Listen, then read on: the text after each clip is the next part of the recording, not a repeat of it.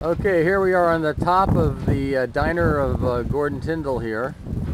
And he's busy slapping on paint, running against time here yeah. with weather and winter setting in. Having to get back to work. And yeah, things like that.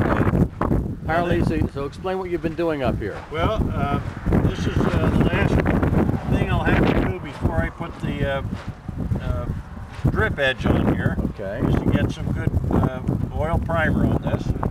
And all the patching has been done on this section of the roof. Here, this is all a brand new piece on the edge here. Right. So I've been busy trying to get the rooftop all ready for the rubber. And hopefully within a week we'll start gluing the rubber down if we keep... Now, is that heat sealed together too? Is that the type of stuff they actually, so you lay it down and then it forms into each other, or what kind of rubber is this? Well, it's just one big continuous piece. Right, okay, and we'll put glue all over this and just glue it right down. Okay. That's all I know about it.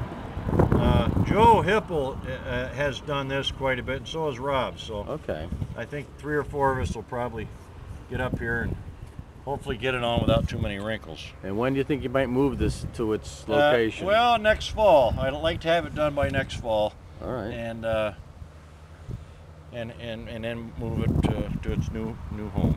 All right. Hopefully out in Minnesota, where we're working on a property right now. And you might be on a creek or something where you can... Well, it'll be on the Root River.